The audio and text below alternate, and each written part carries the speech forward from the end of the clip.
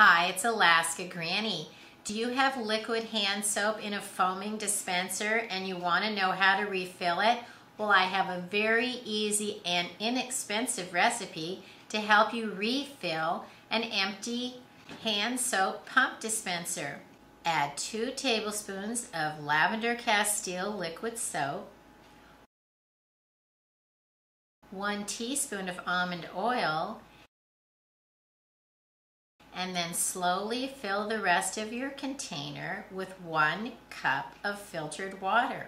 Put the lid back on it and pump away for liquid hand soap in a pump dispenser. Learn more at alaskagranny.com. Please subscribe to the Alaska Granny channel.